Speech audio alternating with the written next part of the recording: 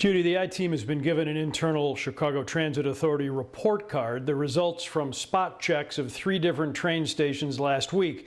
In the report, covert teams of observers deployed by CTA officials are highly critical of the cleaning work they saw, and many of the train car surfaces they tested received failing grades.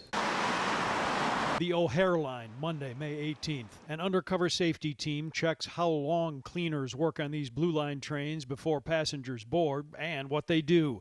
According to this report obtained by the I-Team, each cleaner appeared to have a different method, and none wiped down the high-touch surfaces. There were homeless passengers that remained in the car. There definitely was not enough time to do a thorough cleaning.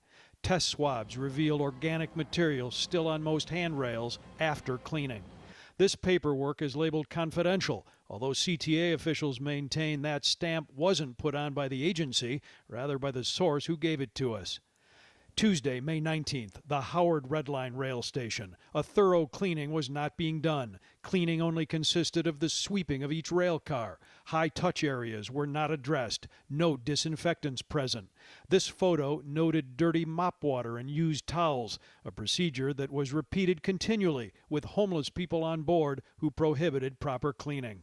Finally, the 95th Street Red Line station. A week ago today, the team observed a worker who sprayed foam cleaner on a few seats and wiped it off with the same towel.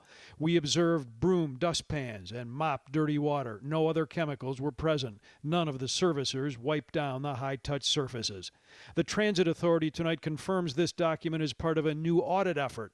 In a statement to the I-Team, CTA officials say it is a preliminary report and the results and observations have not been verified. It includes information from a first-ever CTA test of a new piece of equipment used to gauge cleaning effectiveness. It's the first time CTA has used the equipment, and we want to ensure it was used correctly and the results properly recorded. CTA also pointing to this handout video of what they call one of the most rigorous cleaning regimens in the U.S. and their use of new electro sprayers, misters, power washers, and UV technology aimed at deeper cleans.